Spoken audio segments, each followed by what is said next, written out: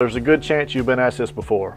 What is Angelman syndrome? I'm going to break down the science for you real quickly. In Angelman syndrome, there's a missing or a non-functional copy of a single gene on chromosome 15. And as we know, that gene is incredibly important. Angelman syndrome occurs randomly and is rarely inherited. It can be considered a de novo mutation, meaning that parents typically aren't carriers. So we all have pairs of chromosomes, one from mom, one from dad, maternal and paternal. And on these chromosomes are genes. The genes are read and make proteins. In most cells, the body reads both copies and they function pretty much identically. So if there's an issue with one copy, we have another one that can take its place. No big deal. But in this situation, we have to deal with something called imprinting.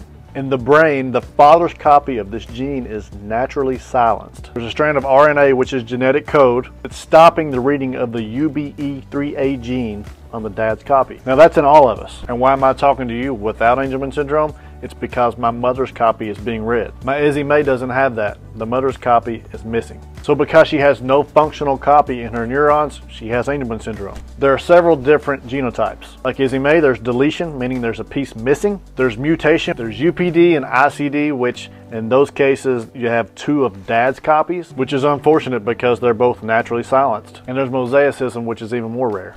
These genotype differences are important when we're looking at what therapy options we have for our children. Stay tuned for more.